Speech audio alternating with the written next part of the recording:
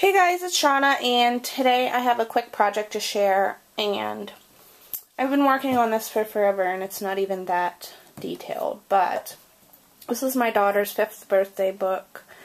I had a bunch of pictures. I decided to just do an 8x8 album, and so I've been working on this since like the beginning of September, and I just didn't feel like doing it, but finally the other night I finished it.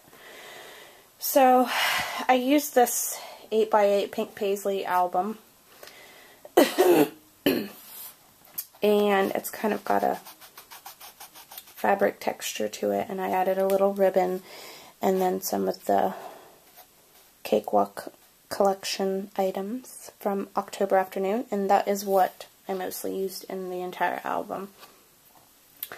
I think I did another video to show what I was using for this album.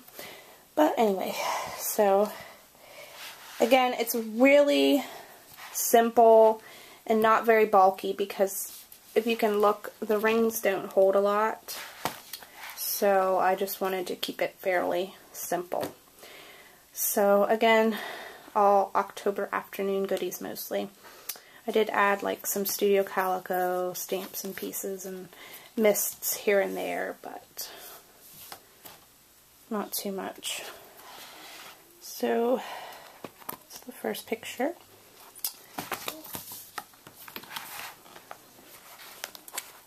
I did use some thickers, and there's a, I think that's an American Crafts stamp actually. Lots of different tags, and I did use a lot of the stickers, so it's kind of quick and easy to put together. That's a little clip from Keekerland, I think. She's opening her presents. She's like a Lollaloopsy addict. And she loves, I don't know if your younger kids watch Doc McStuffins, but she loves her too. And then there's Brave.